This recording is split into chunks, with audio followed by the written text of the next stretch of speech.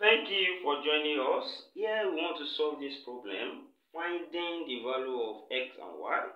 And from here, we can rewrite this and say we call this one again as 2 raised to power x, then all raised to power 2 over 2.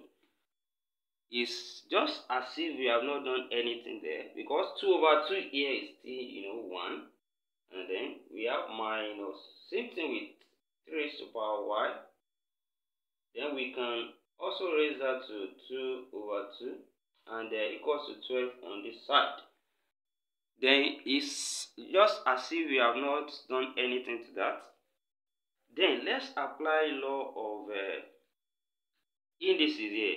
So when we have a raised to power m, then raised to power n, this can be written as a raised to power mn.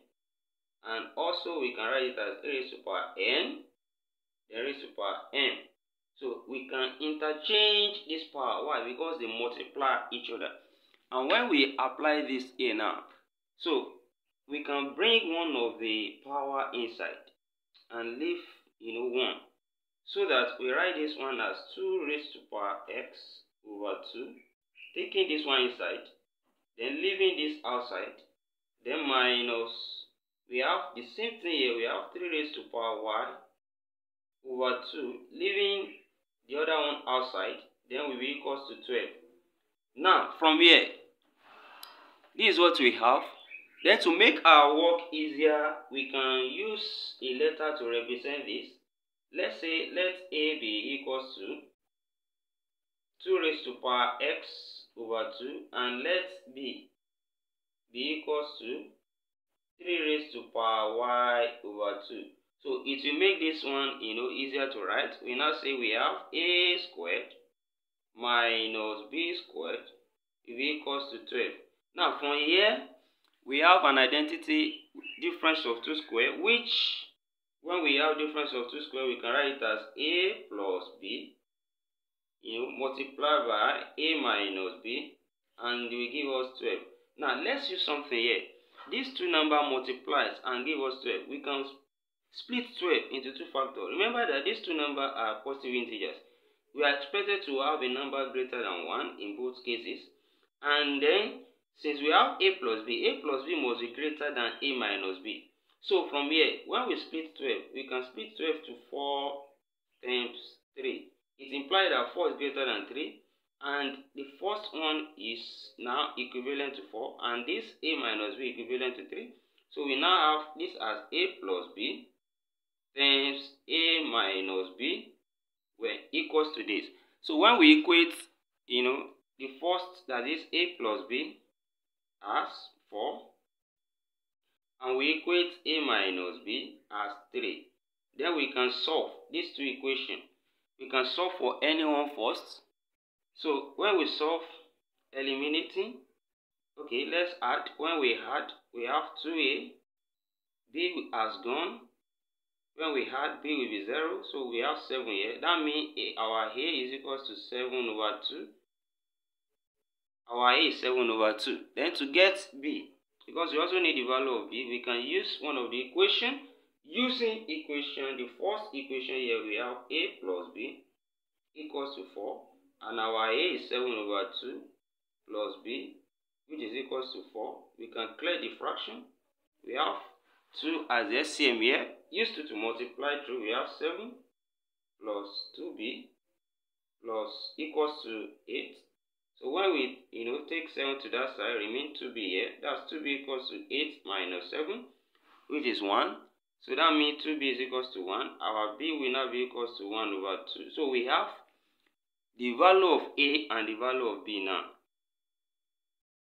So a equals to 7 over 2. Let's find, let's use a now. Since we say our a is 2 raised to power x over 2. So we can write it again and say this for the first one, a, which is 2 raised to power x over 2, will then be equals to 7 over 2. Now we want to get the value of x from here.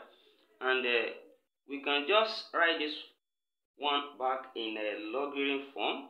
So when we write this in logarithm form now, we are going to have the power, which is x over 2 now, will then be equals to log 7 over 2, then base 2. So changing from index form to logarithm form, we have that.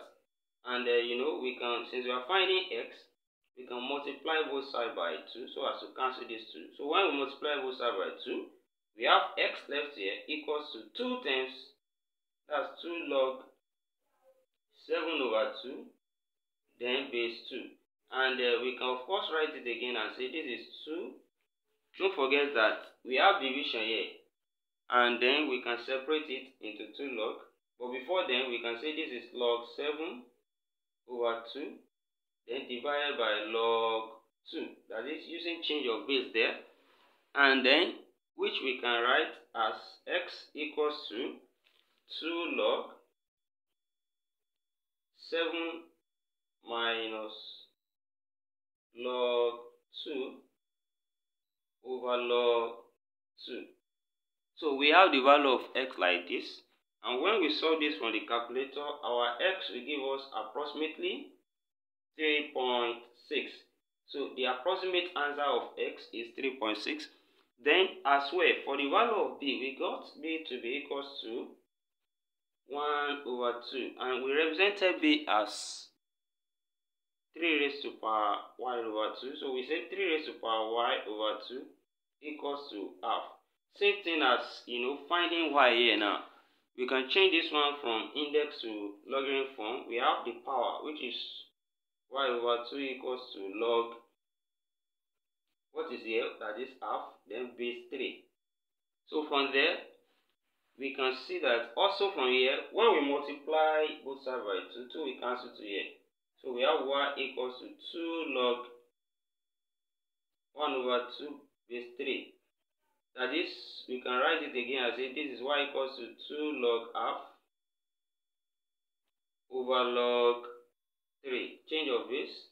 Then from there, we can also separate this and we have y equals to, applying the division law, we have 2 into brackets log 1 minus log 2, then over log 3. And when we use calculator for this, the approximate answer we got here is y equals to minus 1.26. Then we got this value of y. Now we can check when we slot in these values into the equation given, you see that we get something near to what we have. And we have come to the end of this problem. Thank you for joining us. Don't forget, subscribe to this channel, like and share. We say thank you, see you in the next class, and bye for now.